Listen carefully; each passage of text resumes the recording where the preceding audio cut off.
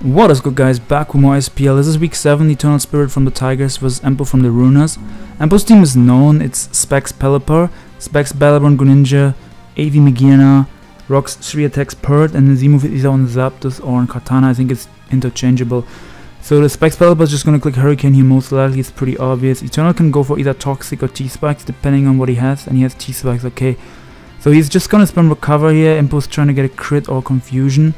Empo also doesn't have another way to really deal with this Pex, because if he goes Zapdos, then Eternal can just switch out into either Ladi, Clef or Pharaoh to deal with Zapdos. Looking at the rest of Eternal's team, as I think he's just gonna spam Recover here for a while. Greninja or Chomp is the Scarfer. Chomp could also be Z-move if Gwen is the Scarfer. Clef probably has Rocks, Pharaoh Spikes. He goes into Ladi, which I'm a bit surprised by, but that takes it better than I expected. So he can Mega and Rooster Recover up here, because then he gets extra Spadef. So this definitely makes HP. I don't know if it has some Spadef or if it just naturally eats it up that well without Spadef. So the Megiana comes out, which is AV, but if this is a CM Ladi, it actually beats the Megiana 1v1 unless Empo crits it with a Flurrican. If Eternal doesn't want to risk getting crit by Flurrican, he could just switch out into Pharaoh or Pex.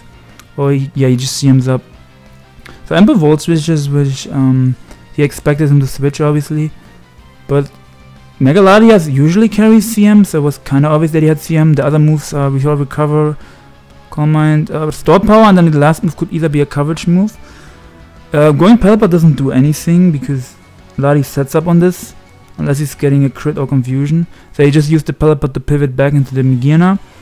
But now Eternal can just CM again, or if he doesn't want to risk a crit, he could go Pex or Pharaoh. He CMs up again, Empo goes for Flurrican, and does absolutely nothing. So now Eternal could just recover up.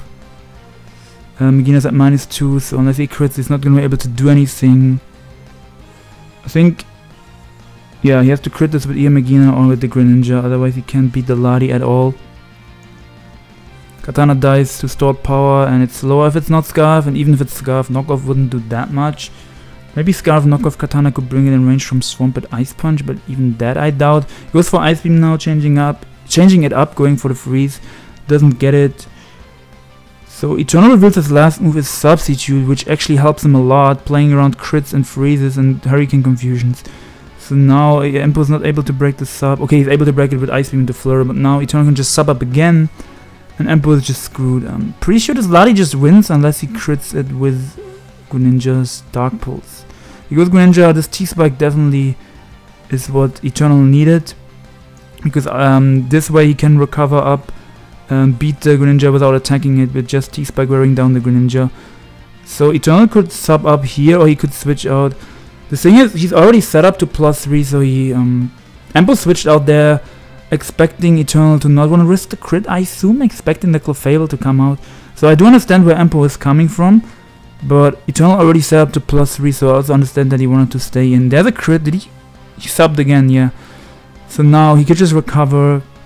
So this is what I was talking about earlier. He gets crit again. Wow, 2 crits in a row. That's a throwback to P2 versus Poik, where Poik crit P2 twice to get a win.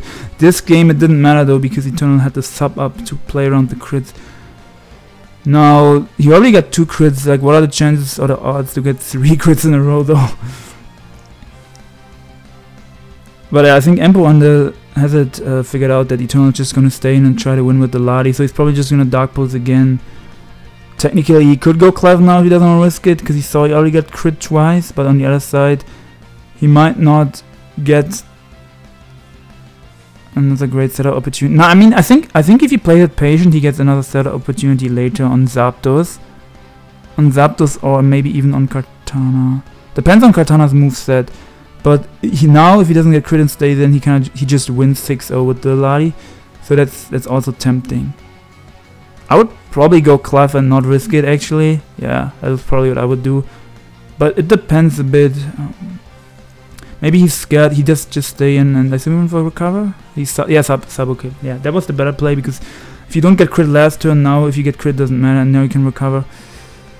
Yeah, subbing was definitely played, and never mind. So now you can just CM up, because at this point it's obvious that he's just staying in. He doesn't fear the crit, it seems. Empo, I guess, kind of wasted, quote unquote. I don't want to like obviously he didn't choose when he got the crit, but he got the crit on the wrong turn, which sucked for him. He just didn't have anything for the Slotty. As he doesn't get the crit there, Eternal can recover up, the Greninja dies to the poison, and now the game is over. If he goes Pelipper, then he can just sub up again. If he goes Megina, he can also sub up, helps him play around crits and freezes, like I said, and around Hurricane Confusion from Pelipper. Katana, if it's Scarf knockoff, which I don't think it is Scarf, could go for knockoff, but even that wouldn't do that much. Like some matchups, Reflect Up is actually better than Sub, but in this matchup, Sub was also really helpful. But yeah, Reflect Up would have been great as well, because then he could have like stolen Megina's typing, and then Megina and Greninja could not have hit the Slotty super effective. And that also would have been pretty much game over as well if he had Reflect Type. Well, maybe not, because with the subs he could play around the crits better. So yeah, in this matchup Sub really helped out. Like not in this matchup, but like it helped around the crits. Yeah. Also, yeah, I haven't been uploading that much because yeah, just subbing there to play around the crit and confusion. U-turn doesn't even break the sub. Yeah, I still don't feel that well. That's why my uploads have been a bit less. But you guys can still expect a lot of games from the last weeks. If I don't do them while SPL is going on, I will do them after SPL is over. They will go up, right?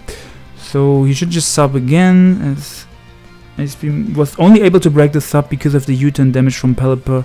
Slogan still breaks the sub, but now he can just recover. And yeah, okay, he has learned it.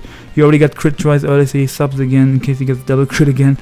Recovers with the correct play, yeah. And you can see even two Flores weren't able to break the sub because he's lowered his special attack a lot in the Lottie, seemed up to +6. Now Eternal can just kill this with stored power from this range, and he pretty much just wins. Empo can pretty much forfeit this. So Eternal, after his loss last week, he was like 10-0 in Team Tours.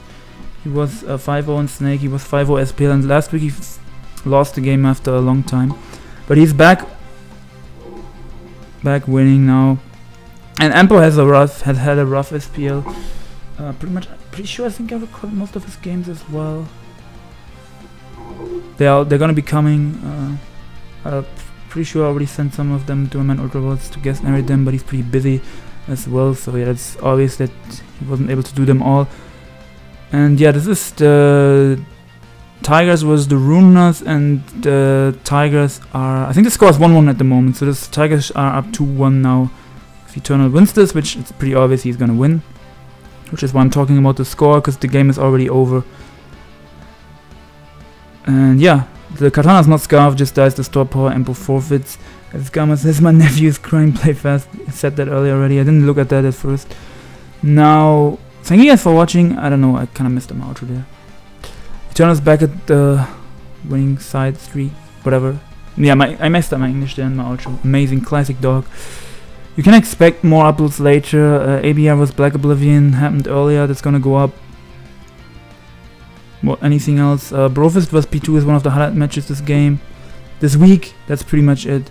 You can expect that live. And I think AIM is also playing Gondra later, so I'm gonna try to catch that. Have a fantastic day. Smash the like button if you want to see more, and peace out.